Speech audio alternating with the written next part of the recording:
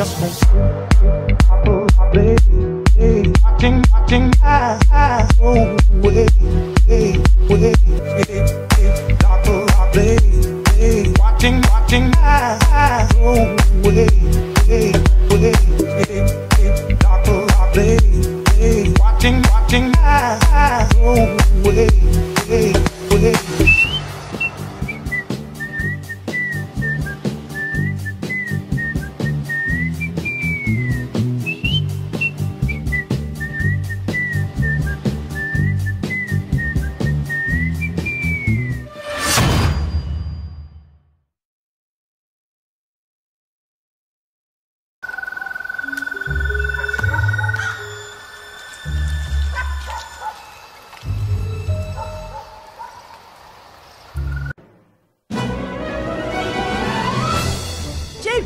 What do you want to do tonight?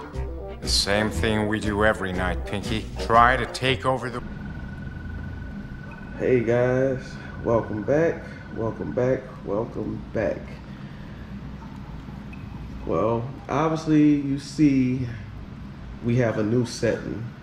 A lot of things has happened since the last video that I have made, and we're up in a new place. All I can say is that God has been good and he has blessed me since the storm, and I'm up in my new apartment and I'm happy. I mean, I don't know what more I can say. Is that I'm very, very ecstatic and just glad that I'm able to come back to you guys with a video in my new place. But I don't want to dwell on that too long or brag about anything other than to say that I am very, very appreciative. But now I probably won't have to use the green screen, but if you guys prefer having the green screen, maybe we can figure something out. But hey, what I need to be embarrassed about? Like I said, if you see the kitchen in the background, it's like an open concept. Like I said, I don't have no problem showing you guys what I'm working with. But anyways, to our wine. This is October, the month of my birthday, and also Halloween. This will be a Halloween special wine. This is going to be part 2 of part 1, because I have 2 different wines that I'm doing for a Halloween special. The one that I'm working on now that I'll tell you about up in this video will be cotton candy wine. Now, I know y'all saying, how in the world are we going to make a cotton candy wine? Everybody kept asking me, hey Tarzell, do you think that you can make a cotton candy wine? And I was like, from what? And they said, well, you know they have the cotton candy grapes. And I said, yes, true. I love these grapes. But they do have different varieties of these grapes, guys. The brand that I have in front of you now, which I'm about to zoom in, is the Carnival style. And guys, these grapes are so good. They're so sweet and they taste just like cotton candy. I'm dead serious, just like cotton candy. So I was thinking, like I said, for a Halloween special, why not do cotton candy wine? You know, trick or treat, thinking about candy, you know, all that good stuff. And since so many people had asked me about this specific kind of wine or grape also, I said, well, let me try. Not to mention that I don't normally make a lot of grape wines, and actually it was only one time since I have made wine that I use grapes. This will be the first time in like a couple of years, actually this 2021, since 2018 that I use actual grapes in making a wine.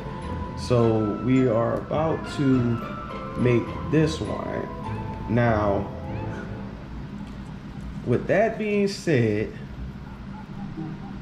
let me see, I'm just looking around, guys. With that being said, this is going to be a first time for me to one, make this style of wine, and two, use the grapes to make this wine. So I figured for this recipe, I would use 5 pounds of the berries to make this. It's not going to be super concentrated, but we'll see how the must taste and come out. But I could have went ahead and bought 20 pounds of grapes to potentially make about a gallon of juice from the concentrate after, you know, I crushed the grapes up and everything. But these grapes run for about $4. I say about $4 or $5 roughly per a pound. So you can do the math on this, guys. So I was like, I will just use my water to make the difference up of the actual grape juice from when I crushed the grapes up. And also for our acidity and tannin, I'll go into that as soon as I get to it. Also, since I will be using the limited amount of grapes, I'm trying to figure out what container, or like I said, fermentation container I want to go with. As you guys see right here in the back, we have a wide mouth or a big mouth, whatever you guys call it. And I have also another glass fermenter. These two supposed to be gallon. It just don't seem like they gallon fermenters, but hey, that's what the brew shop said. So that's what we have, and that's what we possibly will go with. I do have a bucket in a sink. That's a 2-gallon bucket. I was thinking about possibly fermenting the grapes up in there, but I don't know. We'll see what we do when I get to that step. But like I said, this was my inspiration for this part of the Halloween special. And like I said, I'm about to tell you what we're using for this one. And it will be 5 pounds of the Carnival brand cotton candy grapes, 2 pounds of sugar, 1 lemon that we will be using for acid, the juice. We'll be using our black tea for the tannin, and we will be using Lalvin D47 today.